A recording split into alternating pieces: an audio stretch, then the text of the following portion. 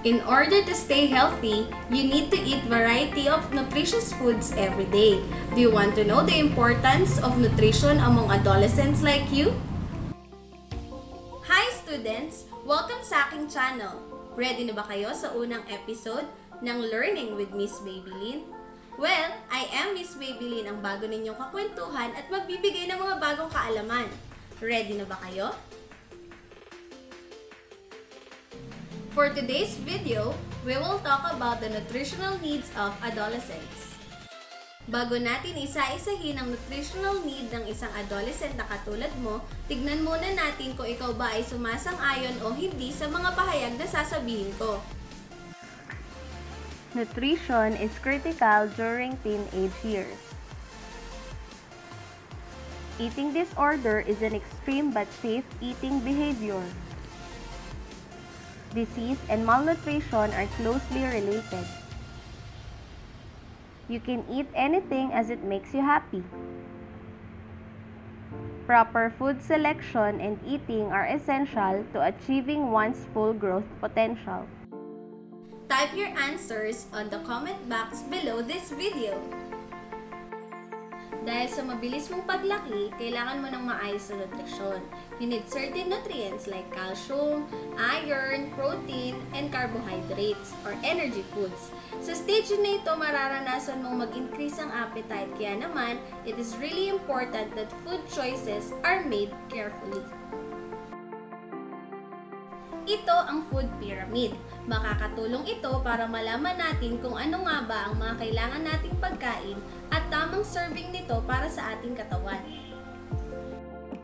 Interpreting food pyramid is very easy. As you can see, the foods near the bottom of the pyramid should be eaten but taken in large amount.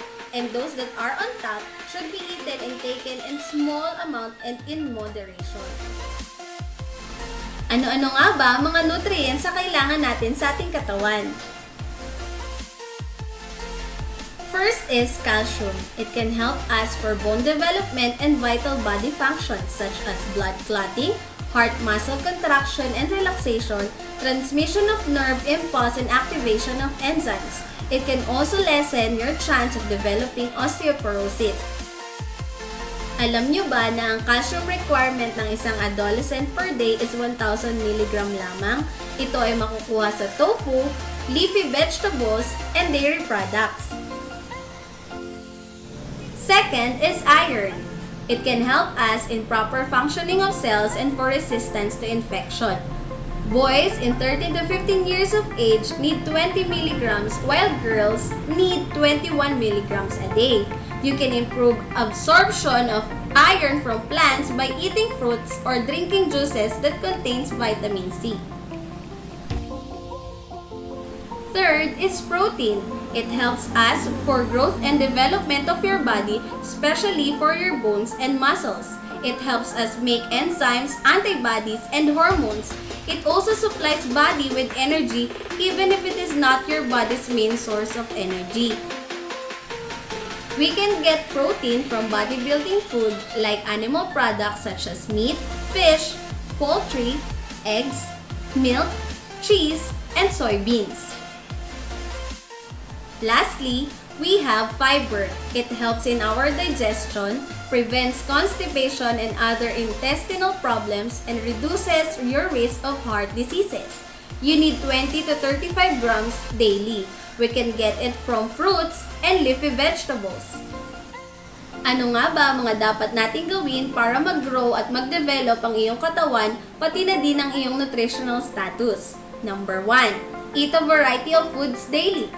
Number 2. Maintain a healthy weight. Number 3. Eat foods that are low on fat and cholesterol to lower the risk of heart disease. Number 4. Drink milk products and other calcium-rich foods. Number 5. Eat plenty of vegetables, fruits, root crops, and grain products. Number 6. Use sugar in moderation. Number 7.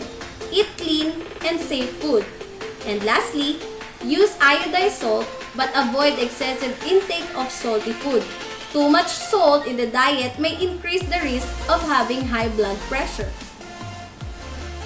Remember that there is a strong relationship between what you eat and your health. Not only today, but for the future as well. Mahalin mo ang katawan mo kasi wala namang ibang magmamahal niyan kundi ang sarili mo. Healthy reminder, ang lahat ng sobra hindi maganda para sa ating katawan. Tandaan mo rin na ang pagkain ng tama na kailangan ng katawan ay makakatulong sa pag-grow at pag-iwas sa future health problems. Now, let us check your understanding on the topic by answering this activity. Write true if the statement is correct and false if not. The growth spurt during adolescence creates lower demand for energy and nutrients. Eating a variety of foods once a week is a good nutritional habit. You can get calcium from dairy products, leafy vegetables, and tofu. Iron is the body's main source of energy. Fiber helps in our digestion.